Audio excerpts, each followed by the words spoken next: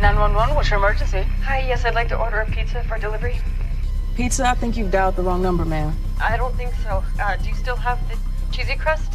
The address? Sure, it's 235 Hayward Street, apartment 3F. Ma'am, are you in danger? Is someone making you feel like you can't speak freely? That's right. I understand. My name is Grace, okay? And help is on the way. I need you to tell me how many people are in the apartment. Would a medium pepperoni pizza be big enough for 2 people? What are you doing? I said large. Okay, so there's one other person with you. Is that who I'm hearing? Yes, that's right. Okay, you're doing really great. Can you tell me your name for the order? The name on the card is Kristen Smart. Okay, Kristen, and is the person threatening you armed? Mm-hmm. Move the paw! Come on! Okay, if he's armed with a gun, I want you to ask for extra pepperoni. Extra pepperoni would be great. And Kristen, is this person known to you? Yes. Okay, spouse, ex-spouse? The second one, how long until you get here?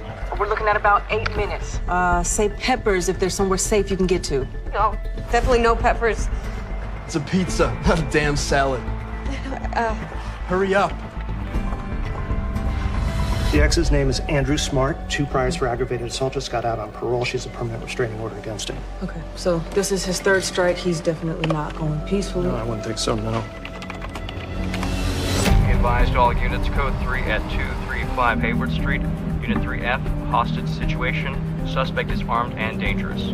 Okay, just you tell me if he's facing it, the door. Let's try, bitch.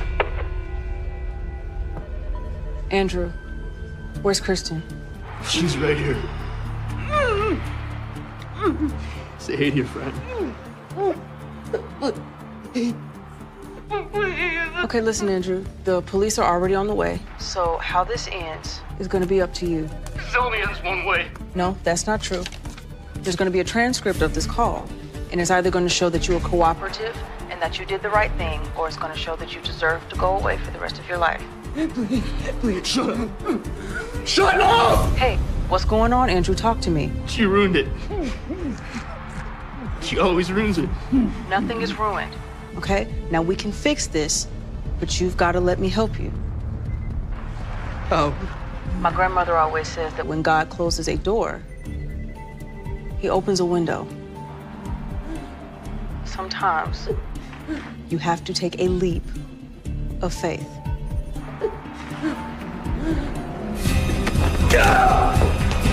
No!